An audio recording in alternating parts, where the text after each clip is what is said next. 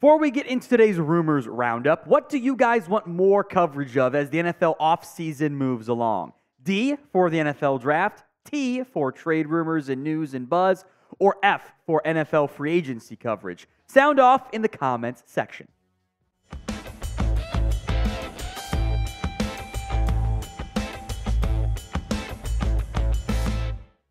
There's no football today on Sunday. That does feel pretty weird, but we have some NFL rumors and news and trade conversation to get into. Let's begin with one of the biggest NFL storylines. The Justin Fields, will they, won't they trade, draft Caleb Williams, different QB, whatever.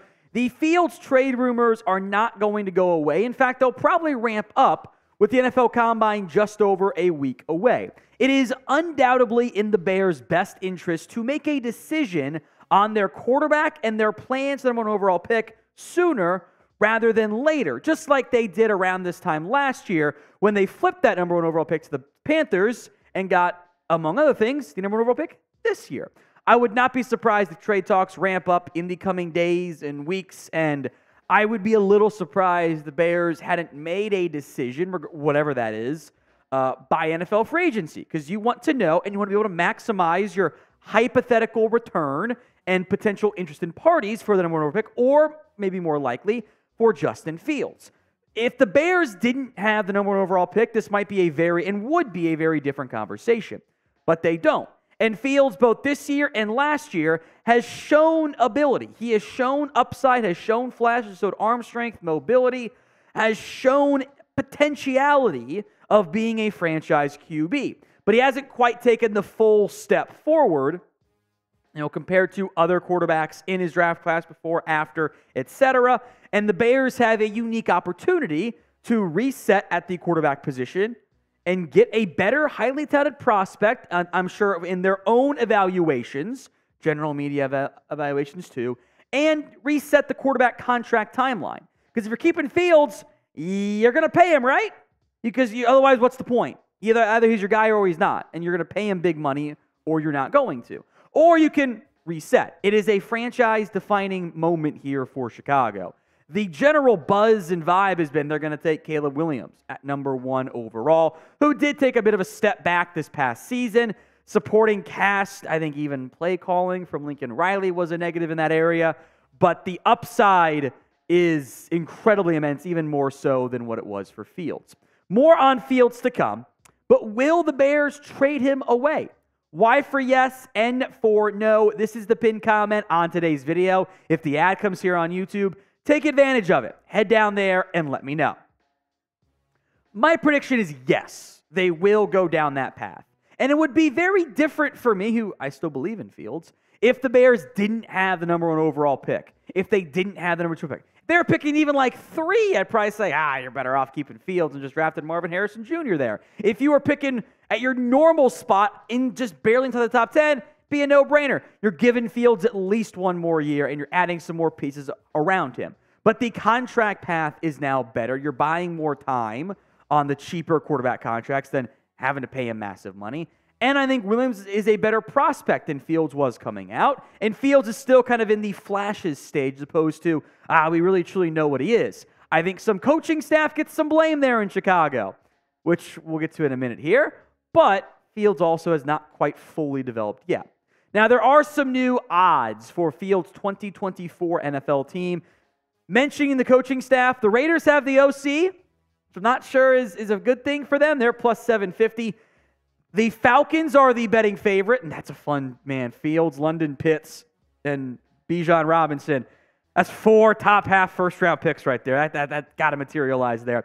The Steelers, we'll talk about them more in depth in a little bit.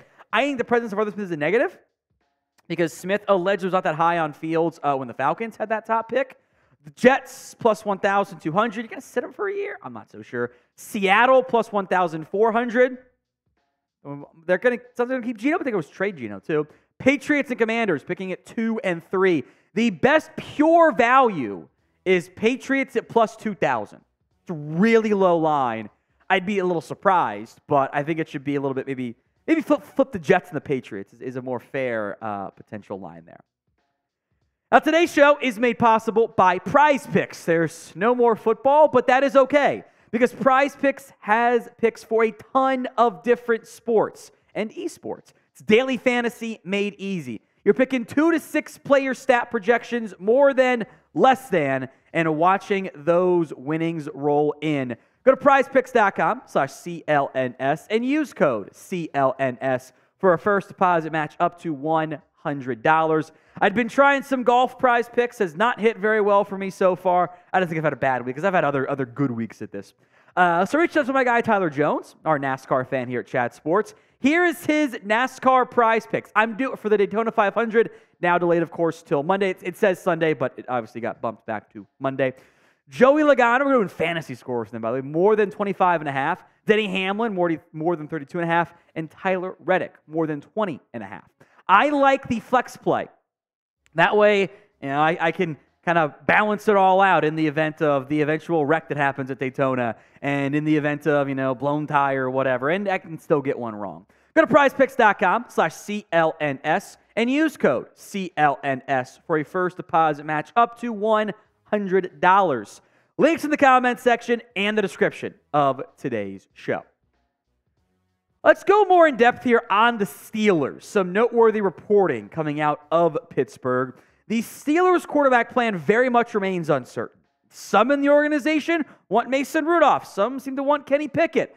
But Rudolph's going to be a free agent, by the way. Pickett was the first-round pick a few seasons ago, or in 2023, and the results of 2022, and the results have not been very good. Reportedly, the team does not want to sign a starting caliber quarterback. More on that in a little bit. Pickett's numbers, oh boy. You're talking about 62.6% completion percentage, 1-to-1 T to interception ratio. That's not it, man. That's like not even good backup numbers. Speaking of the backup, Mason Rudolph was 3-0 as a starter in the regular season. Really good completion percentage. Hit some big plays downfield. 1 TD a game is not ideal. We're averaging a little over 200 yards per game. Okay, it's fine. No interceptions. I think you're kind of getting fooled a little bit if we're assuming Rudolph can be a top-end starter. Better than Pickett? That's very, very doable there. More on the don't want to sign a starter thing here in a moment. But who do you think starts quarterback for the Steelers in 2024? Lots of choose your own adventure paths. Sound off in the comments section. Now, Jerry Dulac is one of the top Steelers reporters. He wrote this: in any event, the Steelers are not interested in bringing in a quarterback who wants to be a starter. That would include Justin Fields and Kirk Cousins, and probably even Russell Wilson, who has a connection with the Steelers.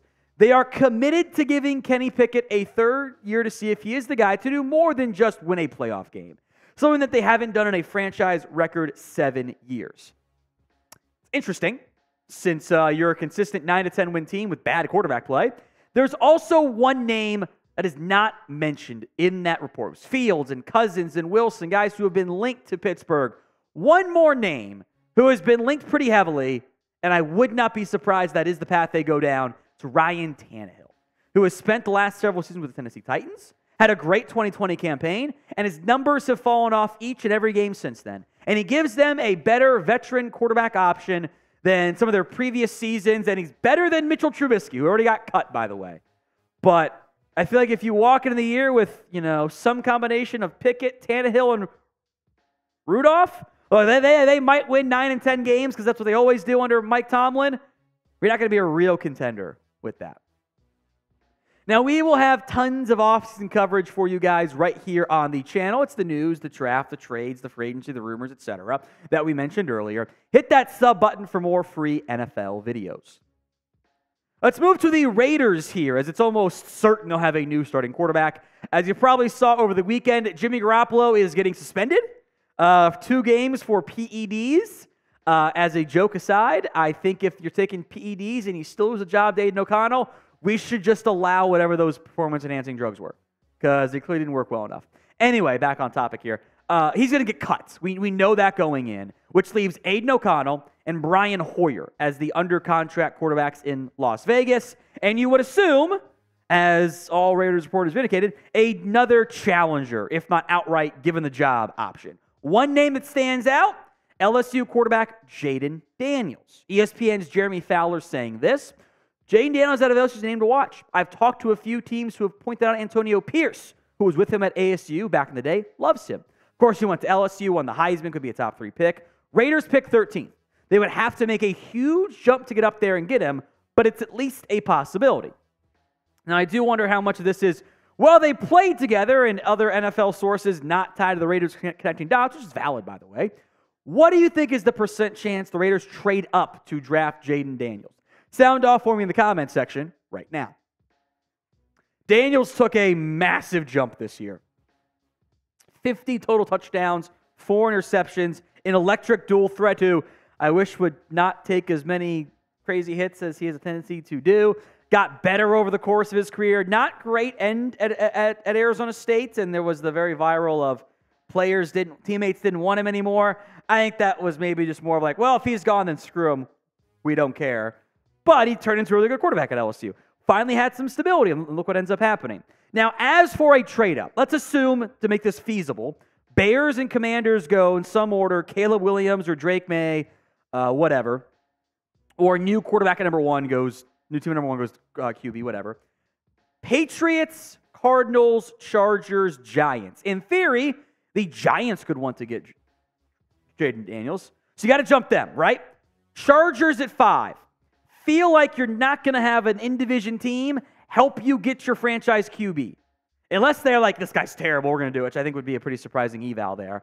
So what you're doing there is jump into 3 or 4, getting ahead of those teams, or those other teams at 5 and 6. And I think the right trade value to look at here is the Trey Lance trade. Not that different, right? Raiders picking 13. Dolphins jumped back to 12. Niners went up to number 3, took Trey Lance for 3 3s and a 3. That is a very cost-prohibitive trade. That is a very expensive deal to go down. Now, in the event that something starts to slide and, maybe quarterbacks don't go 1, 2, 3 and the Giants pass on 1 and the Falcons are sitting there at 8 and they're maybe already don't have 1 yet, maybe you jump to 7 and it becomes a little bit more palatable with the Titans. But the cost involved is one of the bigger issues. That's why I wouldn't be shocked if the Raiders went out and got a veteran quarterback in free agency instead.